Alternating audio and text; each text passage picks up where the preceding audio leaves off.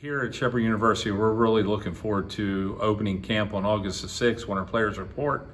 We know we have a tremendous amount of work ahead of us. We have some big holes to fill from our 2021 football team. We also understand that we're going to have some of the guys that are returning that had significant snaps in 2021 and were great contributors to our success of that football team are going to need to continue and carry that on in 2022. Their leadership is going to be crucial. That's going to be led by Tyson Bajan, our quarterback, on offense. Tyson is the reigning Harlan Hill winner. His work ethic and his desire to be great, it shows every day when he's here working out on campus and preparing to be the best that he possibly can be.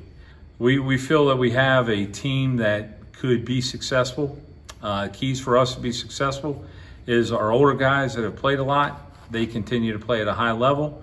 And the young guys that really haven't experienced success on the field really develop each and every day to be the best player they can be and have positive snaps as we open the season on Thursday, September 1st versus Southern Connecticut.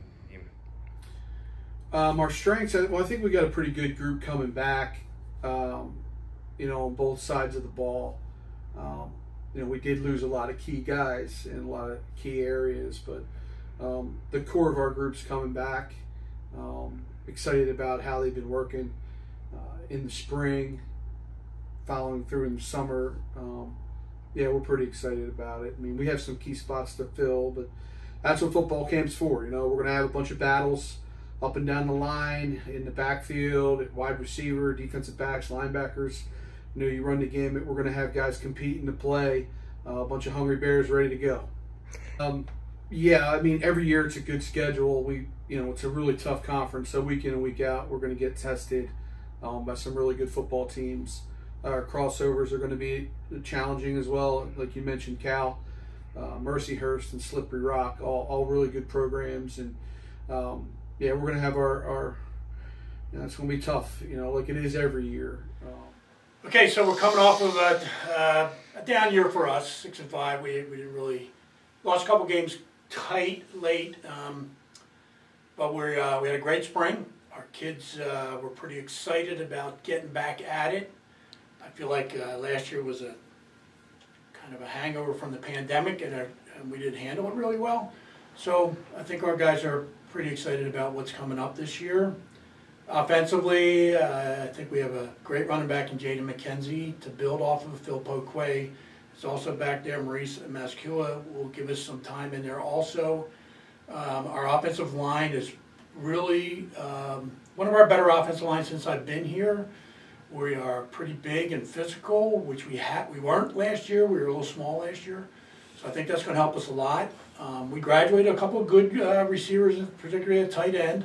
So we're going to have to replace those guys, but I think we're going to be better blocking-wise at tight end, and then those guys will get better catching the football as the season wears on. In order for us to have success in the 2022 season, I believe it's relationships. We have to build them as a family.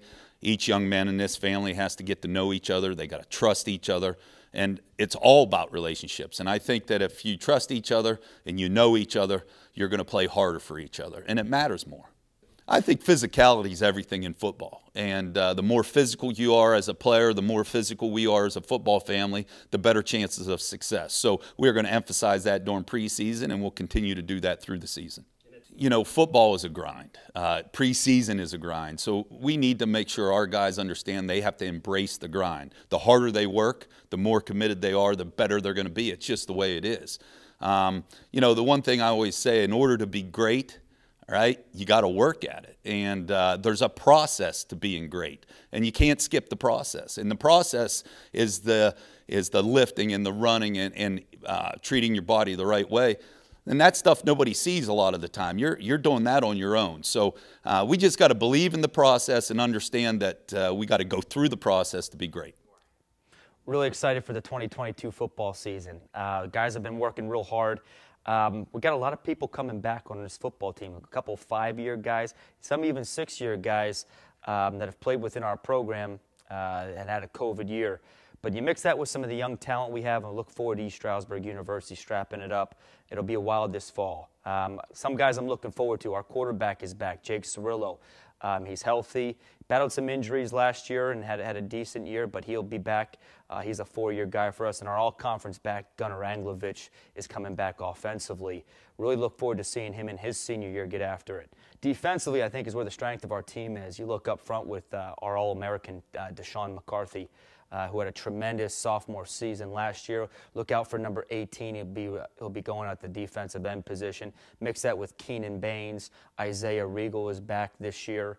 Our linebacking core, Jake Keene, Paul Carreras, got multiple looks in multiple games last year. Our safety all-conference, Tyler Watson, is back. And we had an all-conference kicker, Devin Bartholomew. One thing I think is unique about this team is though we have a lot of experience coming back, a lot of our talent is very youthful. So there will be a great amount of competition.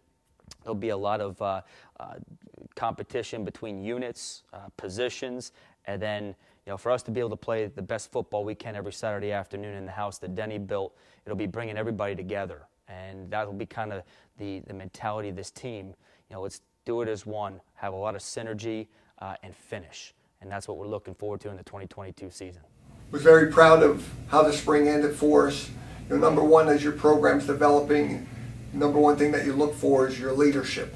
Our players did an outstanding job from that particular standpoint, and I think very much embraced the standards of which we were trying to establish in our program, and I think that facilitated a tremendous spring for us. So for the first time, we have an opportunity to work together, develop, get better on an everyday basis, and the team very much embraced that mentality.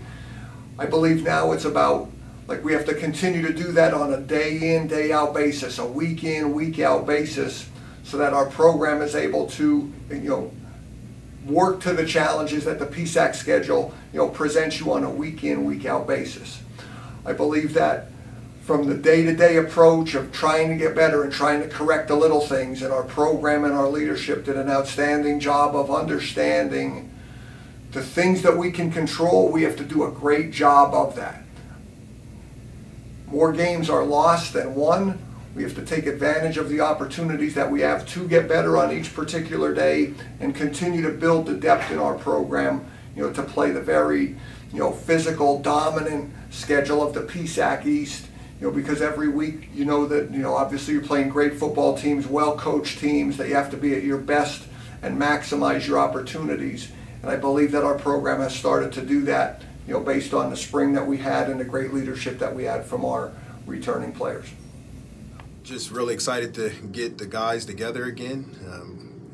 We have a lot of experience, especially a lot more since last year, and just great to see them develop. So we're just happy to get them on the field and looking forward to when they arrive, and we're just excited to get started. Well, we developed on the football field. We had a tremendous spring. I think the guys competed hard every day.